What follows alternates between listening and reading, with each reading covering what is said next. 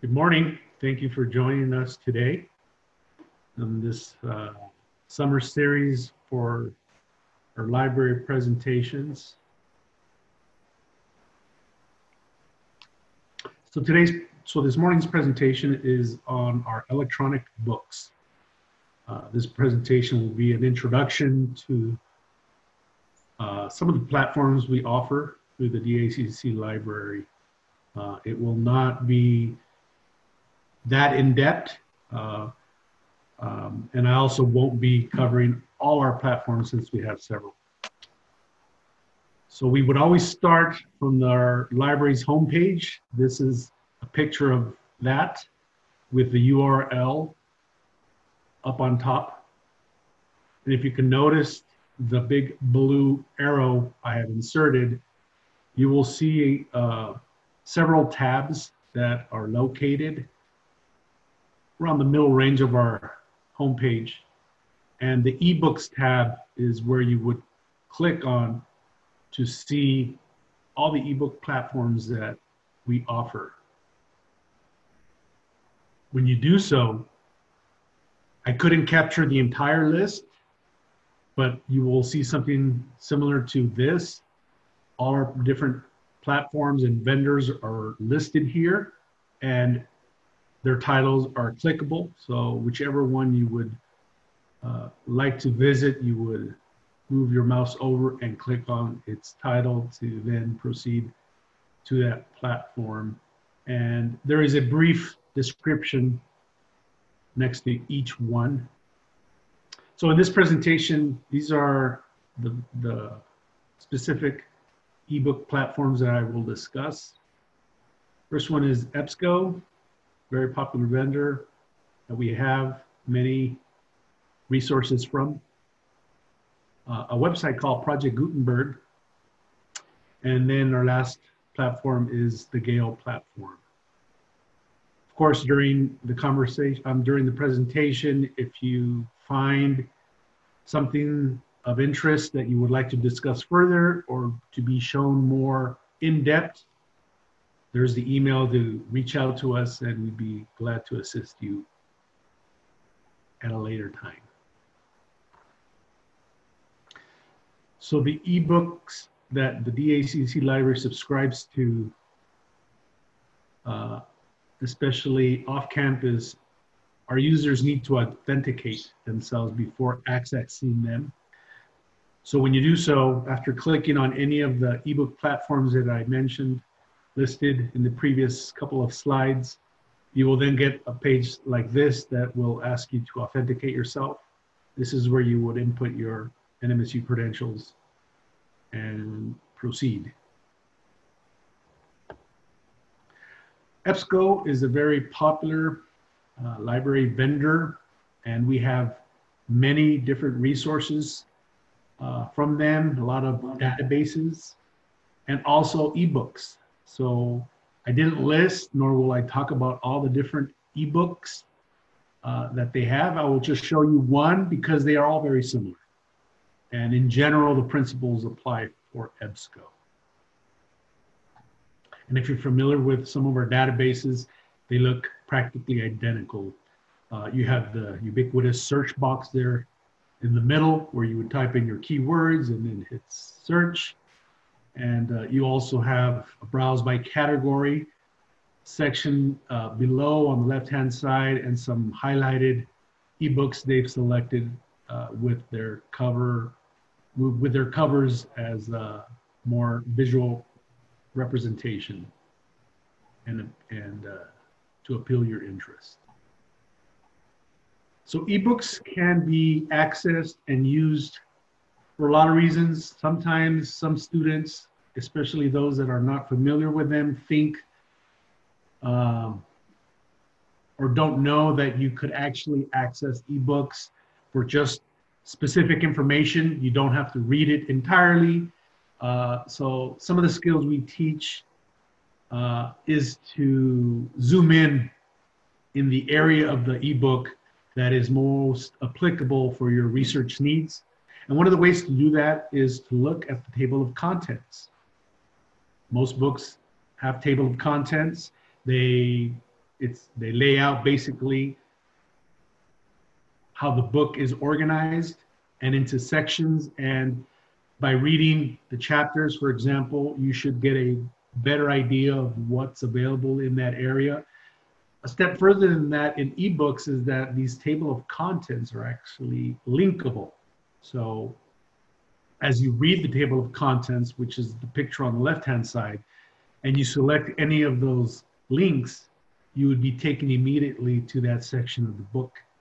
So I wanted to stress this feature and learned behavior for using eBooks that makes it that much more efficient when researching for what we're needing information on. Excuse me. So the picture on the right is an example of one of the links that I clicked on from the table of contents. And you can see it too is broken down even further for more sections and subsections within that chapter, for example, and then the text or the actual page on the further right-hand side of that image. Another neat feature within eBooks is the ability to search even further than, let's say, the table of contents or the index or key terms that you're looking for. They have this search within, that's what it's called in EBSCO, where you would type in whatever keyword you're searching information on, and it will show you, if it appears at all in the book, the number of results on the left-hand side, for example, and what pages that keyword appeared in. So in this example, I typed in the word capital. This is, I believe a business book that I used as the example in the previous slide. And so you should see, after I typed in capital, we have three matches, three different pages where that term appeared. So again, this facilitates the use of the ebook to narrow down and search for keywords that we're seeking information on. And on the right-hand side is the example of one of those matches that came up under the search. So search within, again, a very neat and efficient way to use electronic books. So there are a lot of tools that I'm not going to be able to talk about in this presentation: how to save, how to print, how to email, how to download. But one of the things that I did want to mention at least was this exporting. So if you have a subscription or access to a cloud service, in this case specifically Google Drive, when you access an ebook, you could save a section of that book, that ebook, to that drive. So in this example, it gives you that option to do so. Keep in mind the limits, though. In EBSCO, they definitely have these limits. They will only allow you to save a certain amount of the book, and in this case, it is 100 pages. So I wanted to highlight this feature for EBSCO eBooks. The next source I wanted to briefly talk about is a website called Project Gutenberg. It's been in existence now for quite a number of years. Primarily, they offer access to electronic books of many classical or otherwise known books whose copyright has expired. So they are now freely available in the public domain. So this is the website address, the URL listed above that you could access, and this is a picture of their homepage. It is not very difficult to find. You could also Google it. It's a very popular web source. There is a brief welcome and description there. They even have a scan picture. I forgot what that's called, but so you could even use it on your mobile device. And when you search for a book, most likely you'll get something similar to this. Notice these are the different types of formats that it's available to you. You can go from just plain text on the website to some of these other more personal formats and devices. So that is Project Gutenberg. And the last source I'm going to speak about is our other more popular vendor that we have in the library, and that is Gale. This is a picture of Gale eBooks and their homepage. It looks a little different than the EBSCO, and actually that's going to be a common theme throughout their ebook platform. But essentially, once you get familiar with using, searching, etc., using ebooks, many of those skills are easily transferable. So they just, the tools, for example, may just have a different name and or be located in a different area of the page, but essentially many of the functions are the same. One of the things I like about Gale is this ability to look at the lists of resources they reference. For example, in this particular platform, this is a picture of the list of titles they allow. So again, that may be something some of our users may want to pay attention to, especially if it's a student that has an assignment and a requirement of the types or number of resources to use. If they're unsure if whether or not this platform would fulfill that, we can help them look at this list and further see if it does. List of titles. So here's an example of a basic search. I typed in the name of an author, and you can see below her name are the number of results that I got from searching that. And below that is a picture of, I think, the first result. So if you remember the homepage of Gale, there was also a browse the categories, and they also had pictures of book covers that you could browse, but you could definitely also search for keywords, titles, authors. Any of those would work, and if successful, you will get a list of results. To further narrow the result, if you wish, you can then use some of the filters that you can see now on the right-hand side of this image. They have some of those filters that you could then further narrow down, for example, by document type, publication titles, language, content level. Gale categorizes many of their ebooks in this platform with a content level, which basically is like a reading level. So I believe it's from 1 to 5 that distinguishes these levels. So you could even further narrow your results using that. And underneath those filters, there are a couple more things you can use to narrow your results. If you check mark those boxes, you could then further narrow your results with those ebooks that contain images and or videos. So a brief introduction to some of the basic searching capabilities within Gale eBooks and some of the filters that are most commonly used. And when you then access one of these ebooks, this is the top portion of the page that you will get. You see there the name of the source, the publisher, what kind of document type it is, how many pages, the reading level or the content level, the editor, the date, and the title. Underneath the big dark line, then you will see the further functions of translation, changing the font size. Gale allows reading capabilities to you, an oral presentation of the material.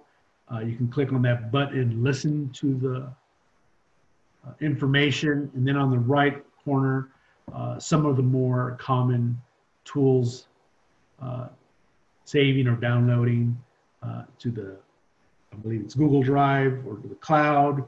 You can email or print. So a brief introduction to some more basic features within an actual ebook. A couple more at the bottom of that ebook are these couple of features that allow you to cite the source. So here's an example. I didn't change it. It's MLA, but you see next to that, a couple of more options there as well, APA and then Chicago. If you click on those, then the citation, which is right in that big white box, would change. And so it provides you with a citation of the material. And then further below that, more options to export that ebook and or its content to some of those other services, as you can see there, EasyBid, RefWorks, the cloud, etc. So some of the features found within eBooks there.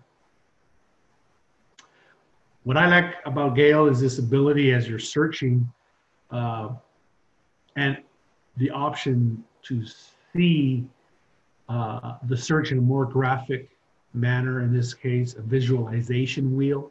So if you remember, my search was of Judy Blume, a very popular children's author. If you click the visualization wheel, then it will give you this image there that kind of expands and allows you to see what other relevant subjects are available. So again, a very visual approach to furthering your search within the ebook platform.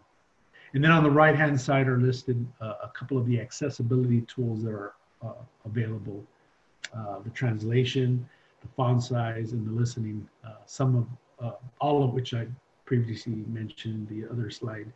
But again, tools that are there to enhance the user experience and personalize it to their liking.